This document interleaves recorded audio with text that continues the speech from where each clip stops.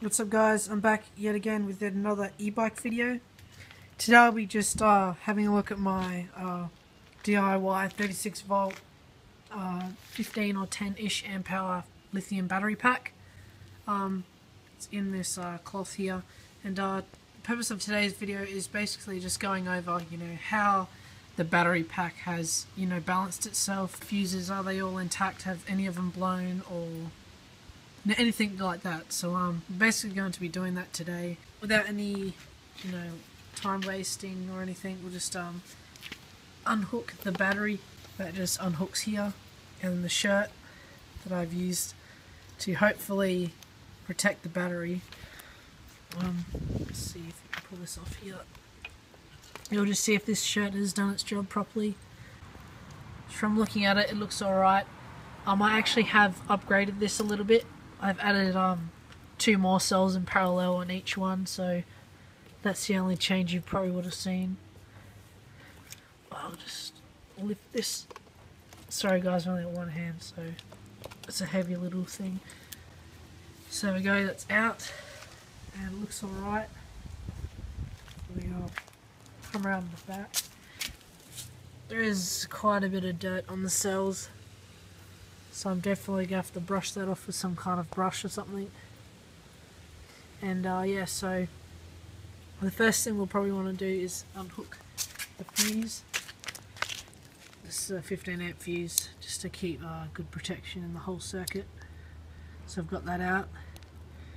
And now really we've got one wire here which is quite loose, so I'm going to have to re-solder that.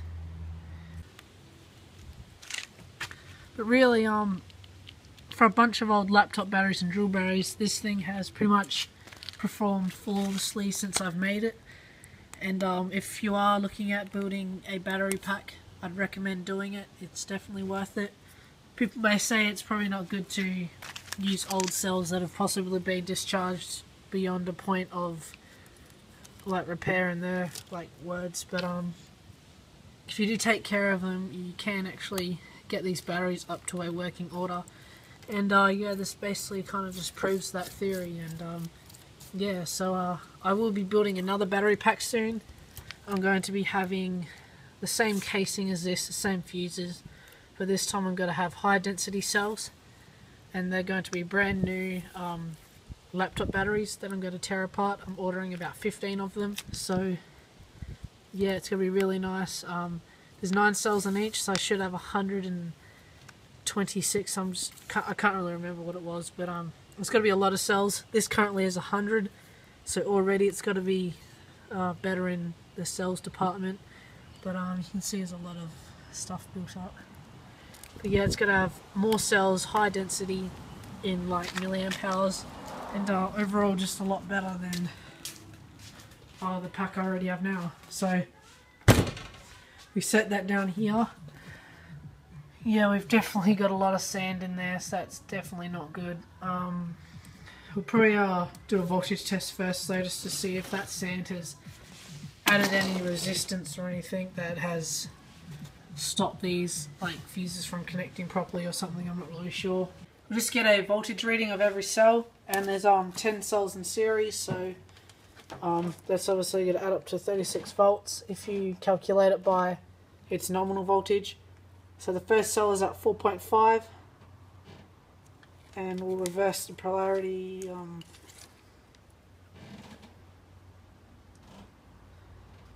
4.3-ish. If we reverse the polarity, it might be 4.3. I'm not even going to bother reversing the polarity. I'm just going to go down. It seems like it's fine. 4.09, it's a bit out of balance. 4.03. 4.04. 4.05. 3.99, that's a little low. 4.4. 4.04, sorry. 4.5. And 4.5. So if you think about it, that's without a BMS being charged and discharged for quite some time, and really it's probably not that bad. I have been watching it every so often just to make sure that no cells have been like completely out of balance. But for a battery that hasn't got a BMS, it's not too shabby. I'm probably going to charge that 3.99 cell individually, and that also could be because of the resistance of the connection. So I'm going to try and clean all this up, and I'll be back when it's all nice and clean. And yeah, to conclude, I reckon that this battery pack has fared up pretty well. I mean, some of the cells may seem kind of out of balance, but if you think about it, this hasn't had a BMS on it since 2 months. It's been 2 months since it's had a BMS, and it obviously doesn't really need one. The BMS I had before was kind of sketchy. It didn't really do anything at all. It didn't balance the cells, and when you were charging it, would just keep charging until the power supply couldn't provide any more like voltage. So it could charge the cells to like 4.3 volts, keep charging, wouldn't stop.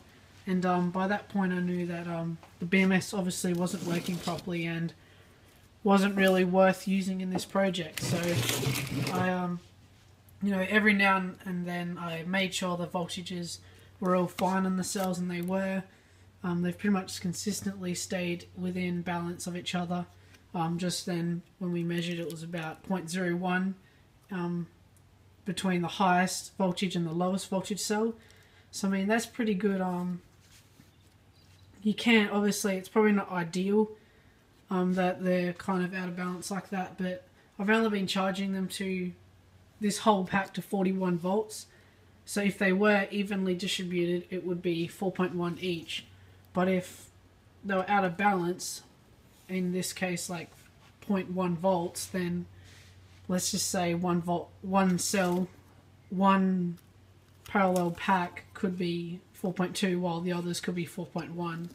So really, none of them have been overcharged at all, excluding the fact when I had the BMS. But yeah, so that's pretty much it. I mean, this is how the battery pack I built 3 months ago has, you know, lasted, and how it's fared over time.